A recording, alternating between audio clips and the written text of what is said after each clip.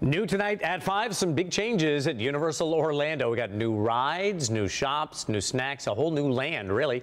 They are cooking up all sorts of cool things for the wizarding goodies for Harry Potter fans. And Universal revealed it all in a webcast this morning.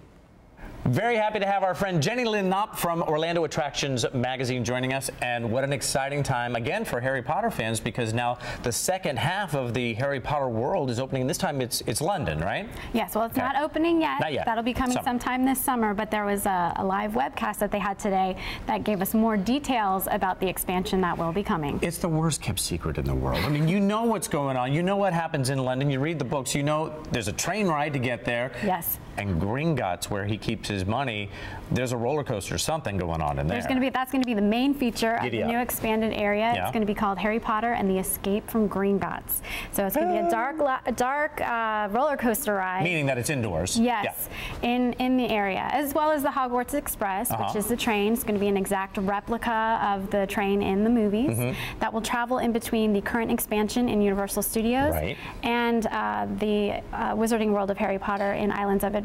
You have to pay extra for that. You got to have a two-park pass. You have to have a two-part ticket in order to get on that train to travel in between the two lands, and that is because they are in two separate parks. And it's not just a train ride where you're going to see the back parking lot of Universal. The windows themselves are part of the show, right? The train ride is going to be an attraction itself. Yes, when you look through the windows, you're not actually going to be seeing what's really outside that train. You're going to be seeing scenes of the London countryside, as well as some surprises, as they have told us. Yeah, like in the third movie, the Dementors attack, probably something along those lines. That's what we're all guessing. That's exciting. Does the other park change at all? Because there's some things in that park that really belong in Diagon Alley, not in Hogsmeade. We're going to be seeing a few changes. The main one is the joke shop. Zonko's joke shop is going to be disappearing.